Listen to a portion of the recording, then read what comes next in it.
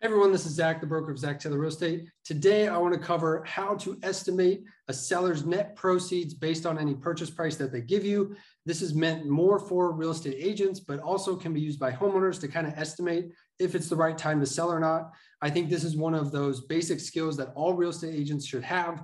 I get a lot of these training video topic ideas from our agents. So if I've noticed, hey, one or two people have asked this, let me go ahead and make a training video that way, because I know there's probably more out there that have this question, and I want all of you guys to succeed, take your business to the next level. So I think this skill will help with that. And so there's 3 reasons why I want you to watch this full video real quick. So number 1 is what I covered already, and that's to inform our seller. So our seller, a lot of times they're going to wonder, hey, if I sell my house for $500,000, do you know what I would roughly make off the sale?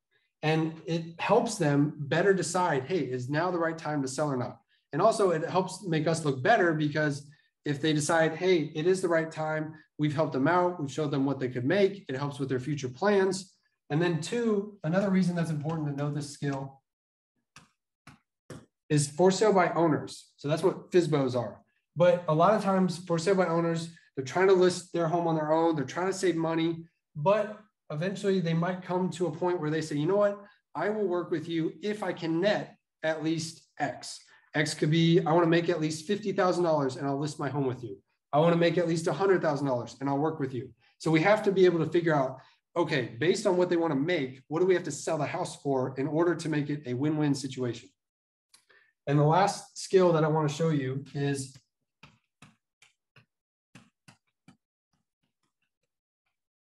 secure more listings. And I apologize about my handwriting, very messy, but hopefully you guys can read this.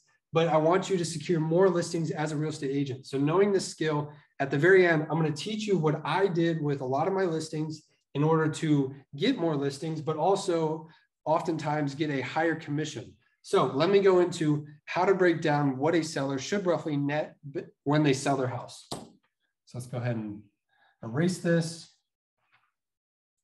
So let's say, for example, a seller calls me and they say, hey, Zach, I'm thinking about selling my house and I'm thinking about listing it and selling it for $500,000. Can you tell me what I would make? So let's go ahead and write that down. If the house sold for $500,000. Now we're going to have to know, obviously there's going to be costs and they're not going to net exactly $500,000. So what costs have to go into this calculation to determine what they would actually net? So the first thing I like to do when calculating this is obviously commissions. Now, we all know these are fully negotiable. There's no standard rate, but I want to calculate in this estimate what I want to negotiate with the seller. So this could be 3%, 4%, 5%, 6%. It could be a flat fee. It could be whatever, but it's what I want to negotiate with the seller. I'm going to go ahead and build that into what they're going to net. So let's say, for example, this seller, I want to charge them a 5% total commission. And that includes my fee plus what I'm going to be giving to a buyer's agent. So it's 5% total. So let's say to do that, you would times this by 0.95 because I'm 5%. That's the total commission. So let's write that down too. Commission. So I would get $475. That's my next line item. But there's a bigger expense usually than commissions, and that's their mortgage. A lot of sellers have a mortgage. So we're going to want to ask them, hey, what do you owe on your mortgage? And if they don't know, you might be able to look at property tax records, property assessor's office. Sometimes they have recorded what the mortgage amount was. And then you can estimate based on there, or have the seller kind of call into their mortgage company and find out. So let's say in this example, they owe $200,000. So now I'm down to $275 for the seller. But there's one more expense, and that's going to be closing costs. So a lot of times we're going to be working with a title company, and they're going to have their own set of costs. Some are going to be theirs. Some are going to be just the state, county taxes where we live. So just like I said, there could be prorated taxes. There could be city taxes, county taxes. There could be the title company settlement fee, recording fee, search fee. There could be title insurance. So you'll want to make a relationship with a title company and just ask them, hey, if I have a house for $500,000 in this neighborhood in Nashville, if it sells for that price, roughly what would be your closing costs when you have the deal? And they should give you a ballpark. So let's just say, to keep it easy, let's just say it's $4,000. And this is mortgage, and this is closing costs. So now we're down to $271, roughly. And this is an estimate. Again, this is not an exact. So we want to reiterate that with our seller. Hey, this is just an estimate. A lot of times title companies, they're able to write up an official like PDF document. It's called a seller net sheet, and they can break down and give them an estimate, and it'll have a disclaimer on there. Hey, this is just an estimate. This is not official. Figures can change. So I would also probably have the seller sign off on that, stating that it's an estimate, or create something that says, hey, this is truly just an estimate. You should verify these figures on your own. But we get around $271,000. So if they sell it for $500,000, 5% commission, $200,000 mortgage, it's paid off when it's closed, $4,000 in closing costs, they're going to make roughly $271,000. Now, knowing this number for the seller, this helps them better plan for the future, see if they can accomplish their next goals, use that money to pay off debt, whatever their goal is with selling this house. Now they have a better idea of, hey, what can we actually do with the money that we have? And now let's work backwards with the for sale by owner situation.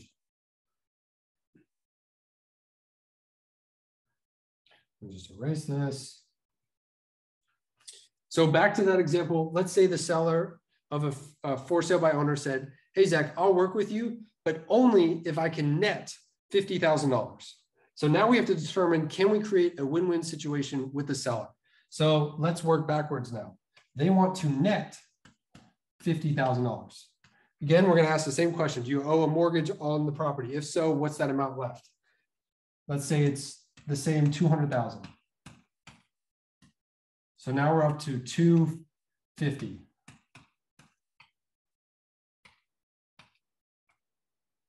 Mortgage. They want to net that number. So now we're here. Next is going to be our closing costs. So again, we called our title company. They gave us an estimate. We have an estimate sheet. So let's say again, it's another $4,000 in closing costs. Oh, my pen. There we go.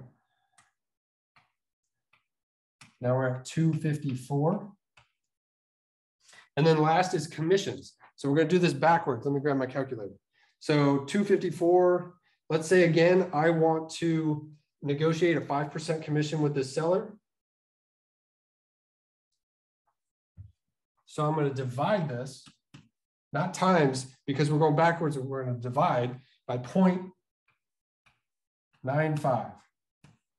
And then I get $267,368 and some change. And let me label this commission. So this is what I have to get a purchase and sale agreement for $267,000 in order for them to net $50,000. Another important topic, I didn't cover it the last one, but let me go ahead and cover it, is when you call your title company, if they say, hey, it's going to be roughly $3,561, I always want to round up. All my expenses, I want to round up, round up. The reason I want to do that is I would rather overestimate all the expenses. The seller then gets to closing, and then the number that they're going to make is actually higher than what I estimated. That makes everybody happy. That makes the seller happy. There's no surprises, versus me being really aggressive with these numbers, really exact, something random pop up, and then it's below what I've estimated, and now they're unhappy. So a better way to create raving fans with your sellers, overestimate and then over deliver as well. So let's say we have to get at least 368 purchase and sale agreement. Let's say we ran comps on the home for the for sale by owner, and it's worth $300,000. Well, this makes sense to work together. I could probably list the house for $300,000. It'll probably sell around there, and then you're going to net well north of $50,000. So it's a win-win situation to work together. But let's say we ran the comps, and similar homes in the area are showing, hey, this home is probably only going to sell around $225,000. Well, I don't want to secure the listing with the for sale by owner at $225,000 because they might walk away with $15,000 net. Well, they're definitely not going to be happy then. And I don't want to overpromise, get somebody to sign up for this, and then not get them what they wanted.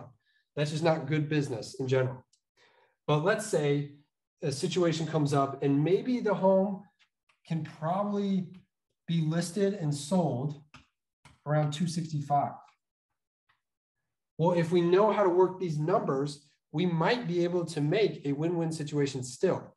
And the reason we can do that is we can adjust this. So yes, we might want a 5% commission, but at the end of the day, it's all about the sellers. It's what they want. It's about helping more people. And I would rather have a portion of a listing versus no listing. So I can adjust this in order for them to still make 50. So let's run the numbers real quick if we come into this situation. So 265, let's say that's what I estimate it could probably be listed for, and we'll get a purchase sale agreement for that. Now we just go backwards. So we minus the 200 from the mortgage. So now we're at 65. And then we have 4,000 in closing costs. So we're at 61. Well, now there's $11,000 of difference in order to get them to net $50,000. So maybe I can't charge a 5% commission, but maybe I can lower that. So I could do a flat fee. I could say, hey, I'll list your house for a total of $10,000, a flat fee. I'll keep 5,000. I'll give 5,000 to a buyer's agent. Well, now they net 51 and everybody's happy. Or we can divide the total. We're really getting into math class now. So 11,000 is the difference. So I would divide that by the total, 265. And that's roughly a we'll go over here. That's roughly a 4.1% listing. So I could secure the listing. I could offer 2% to a buyer's agent, and maybe I keep 2.1 and everybody's happy. So if I do a 4.1%, I would have 265 times 0.959. Oops, 9.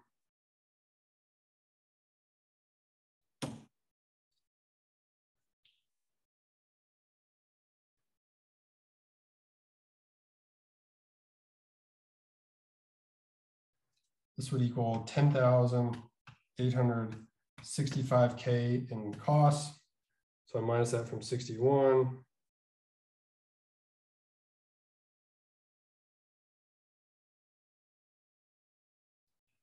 And I get $50,135. So now it's a win-win situation for everybody. So here is how you can get creative, secure more listings, work with more people. And let me talk about that last point that I mentioned, is securing more listings.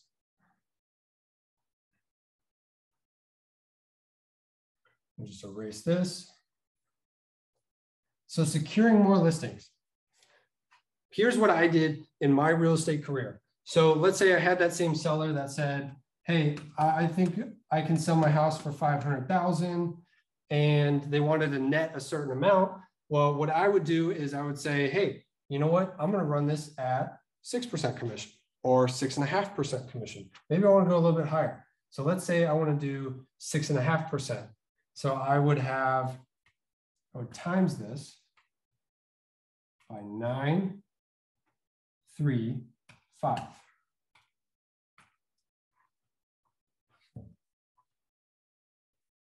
So 500,000 times 0.935,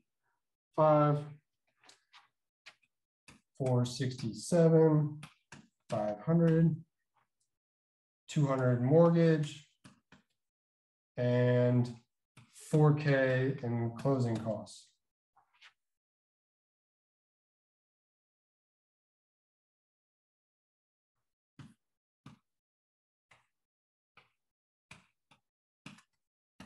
So that's $263,500.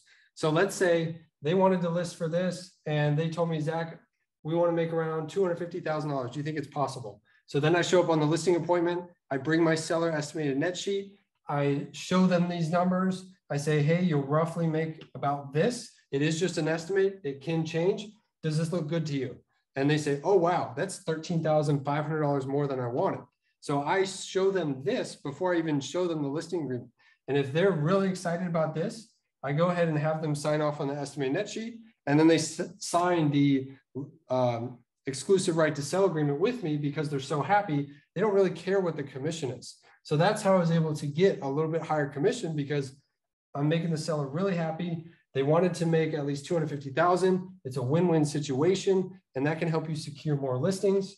And then I also brought a couple closing documents from recent closings that I want to share with you to kind of give you an estimate of different closing costs.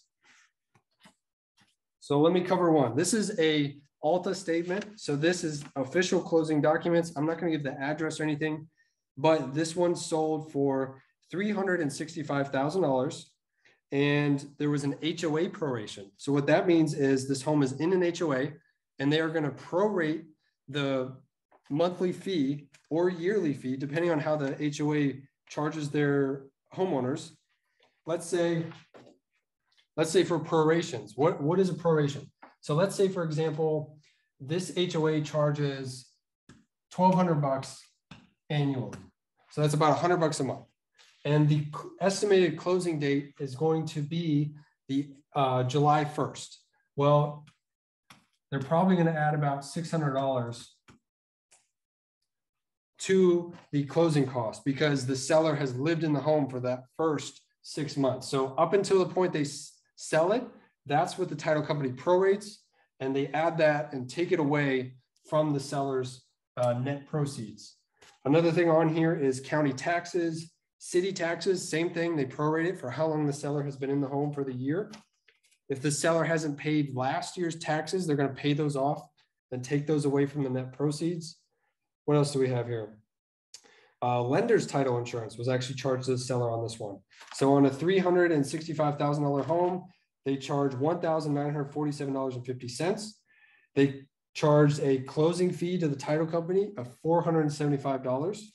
They charge the commissions and pay off the first mortgage, $218,804, $218,804.89. So that was on this one to give you an idea of some things that they charge. Let's see, title fee, doc prep fee, $150, closing fee, $395 to the title company, $50 courier fee to the title company, $25 wire fee to the title company, $12 NOC reimbursement recording fee to the title company, $225 title exam fee to the title company. So all these things add up. This person didn't yet pay their 2021 property taxes, so they had to pay those off as well. Those came out of the seller's net proceeds. Let's see this other closing statement. We had title insurance again. So $2,485.10 off a $449,000 sale price. Commissions, some other real estate companies charge a admin or transaction fee. So if you charge that, make sure to add that. Some people charge like, hey, I listed for 5% and my company charges a $199 admin fee or transaction fee. So make sure you add that in. Make sure your sellers are aware of all costs. Don't just sneak up costs on them. Make sure you disclose everything. It should be in writing. So that's something else. Homeowners watching that's something that I would ask is, hey, do you guys charge any admin or transaction fees? Home warranty. So the seller actually is paying for a home warranty on this one. Reimbursement for recording of power of attorney, $36.75. So there's different stuff that can pop up. Again, get with your title company, ask them for an estimate. You can even go to your property assessor's website, see if they're current on their taxes. Ask the owner, hey, what do you owe on the mortgage? Sometimes there's a second mortgage in play, so they have to pay off 2 separate loans at title, takes away from what they're going to walk away with. So hopefully this helps you guys out. Now you should know the basics of how to calculate what a seller can roughly net if they sell for a certain price point, and it should help you get more listings, either for sale by owners or traditional homes, and help you raise your commissions. If you are interested in this content, go ahead and subscribe below. If you're interested in joining Zach Taylor Real Estate, I'll provide that link below as well. And I'll see you guys next time.